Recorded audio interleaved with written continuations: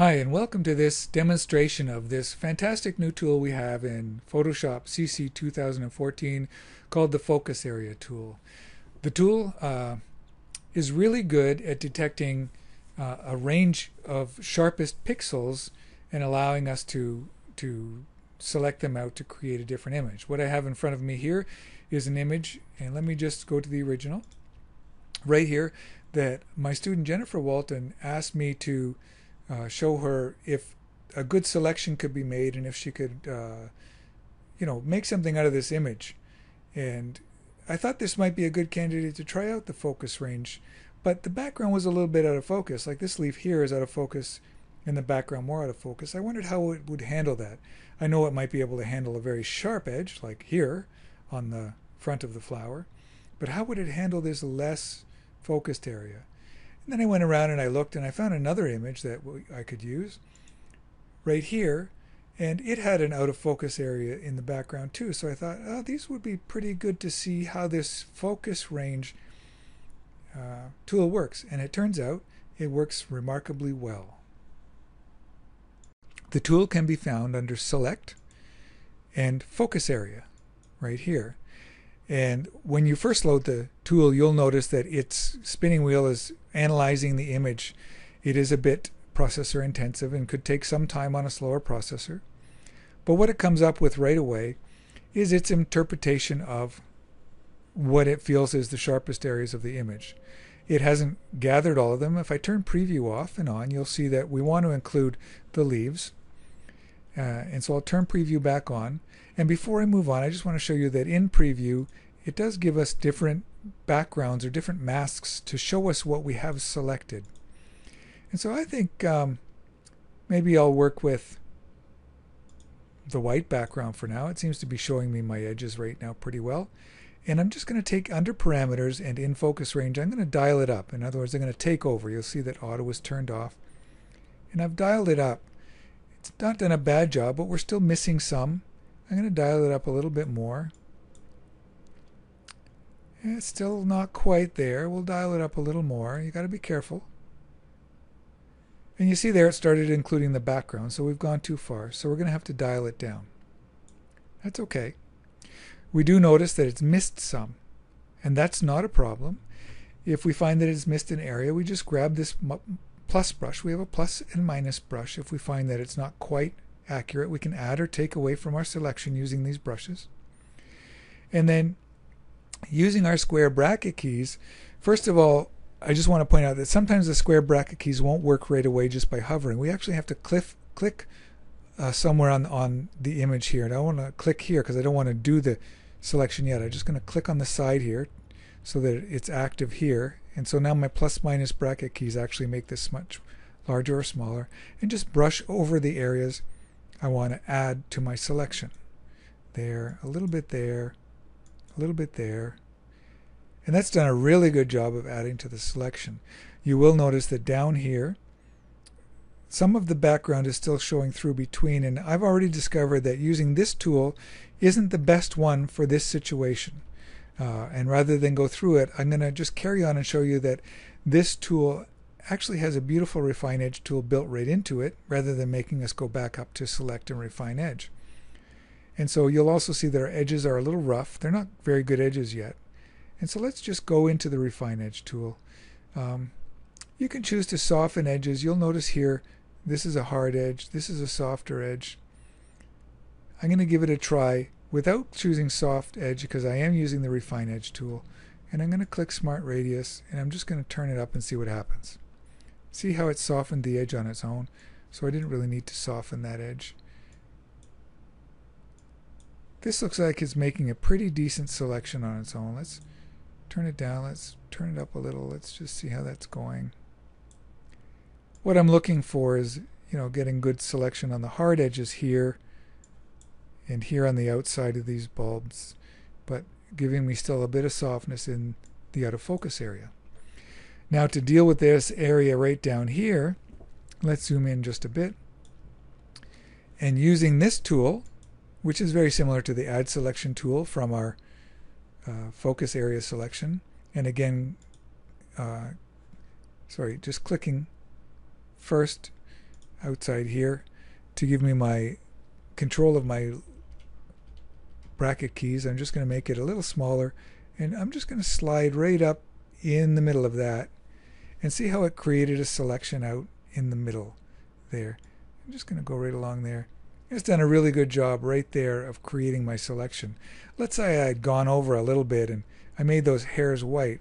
What I could do about that is just press my Alt or Option key, and it turns my little selection circle into a minus, and I'll just subtract away from these hairs, and it'll automatically bring them back as kind of greenish selections. They're actually hairs. So I think that's pretty good. Control or Command 0 to bring us back. I like what I'm seeing, but generally what I do when I'm creating a selection is I want to output this as a new layer with a layer mask. This time though, I'm going to choose it just as a selection, just to begin to work with selections. So we'll click OK, and I'll show you what we can do with that. So now it's an active selection, and we know that because of the marching ants. They tell us we have an active selection.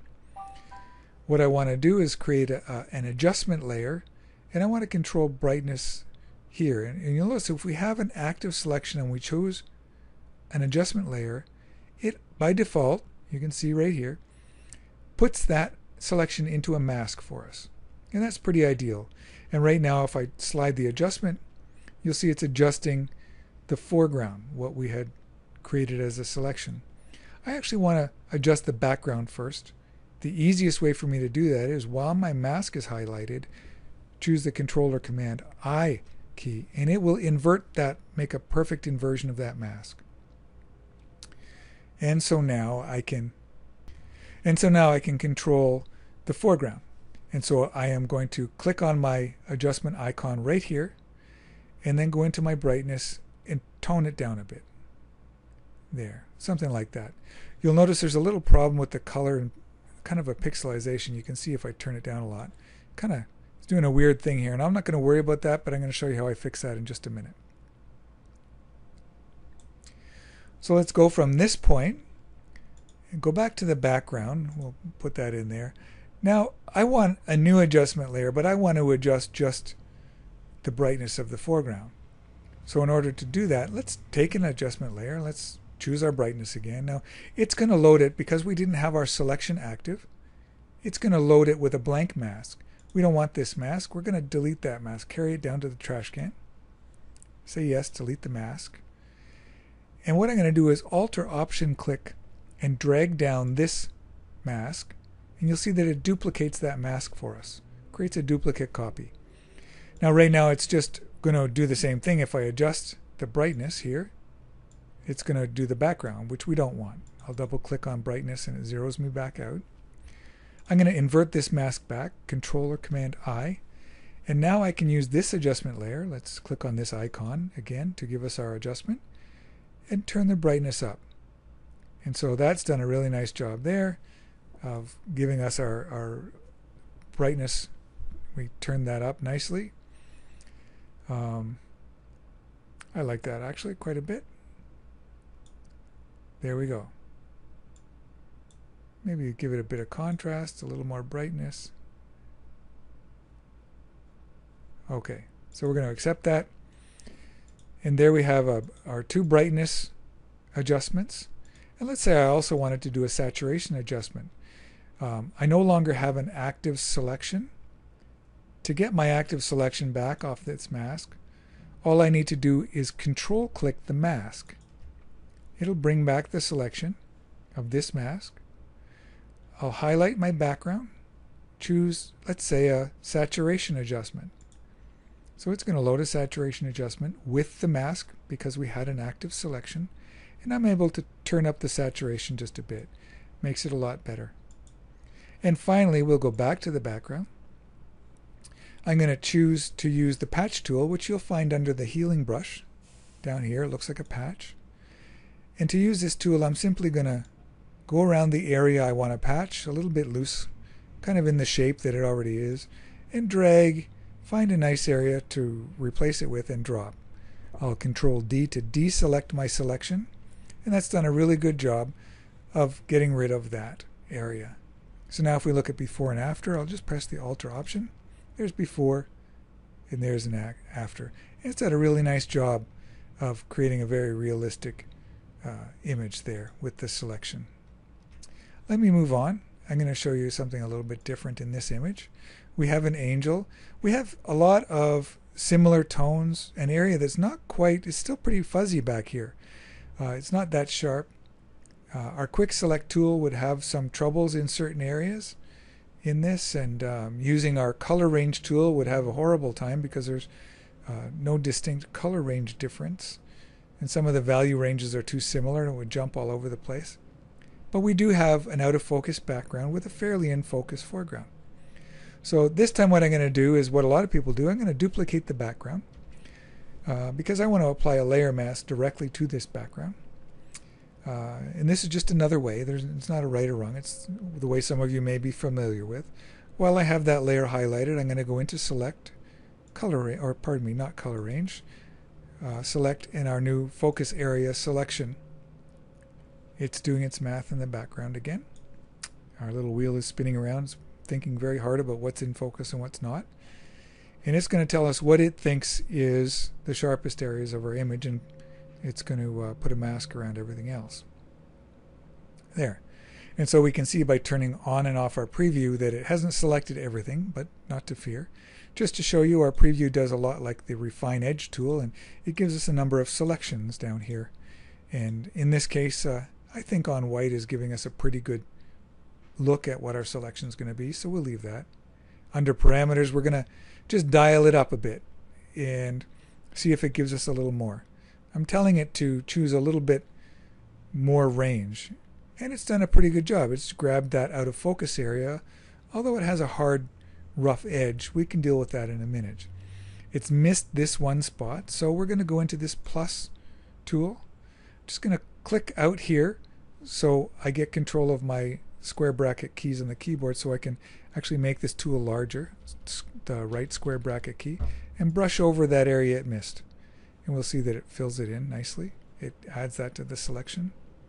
And now what I'd like to do is refine the edge of my mask to try and get that soft focus back in.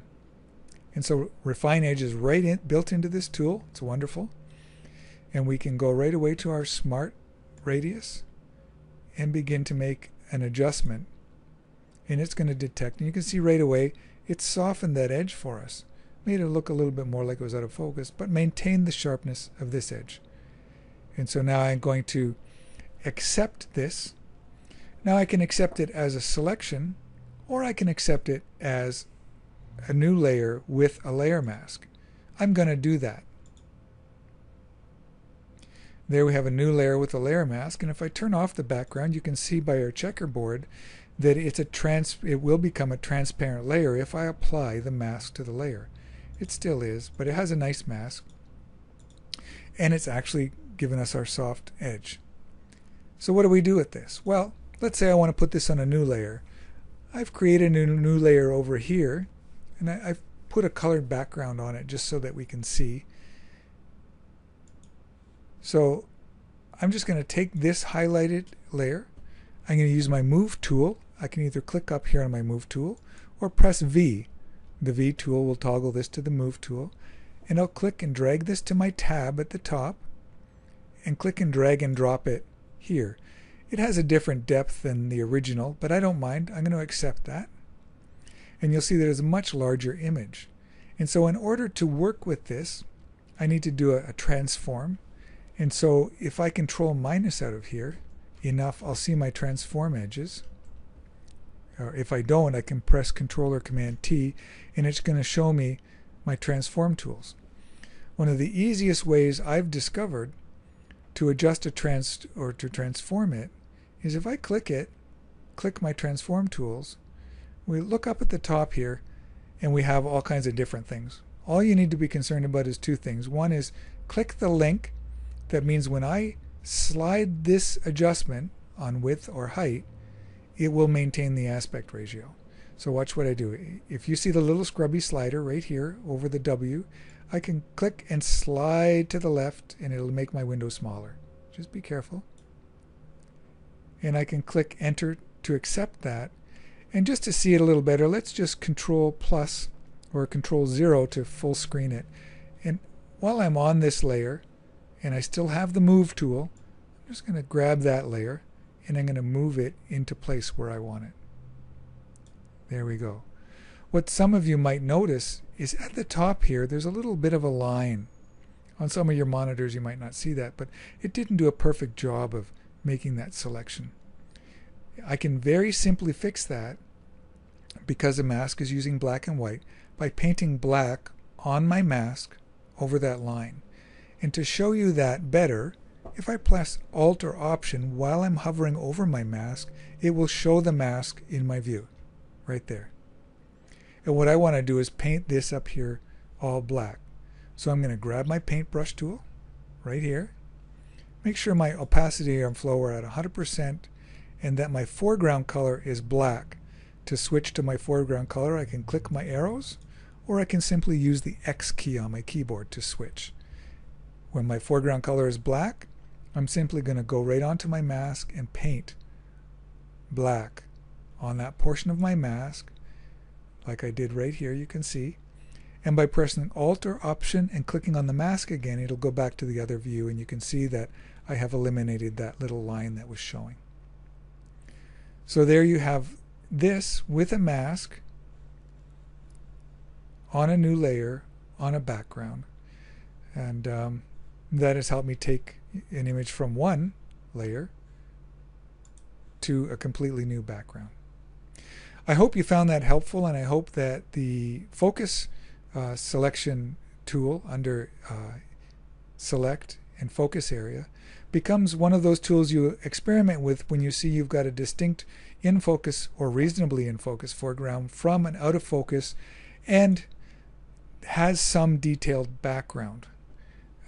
Like I had mentioned, this doesn't seem to work with a very smooth background, but seems to work best when there is detail in the background but it is quite out of focus.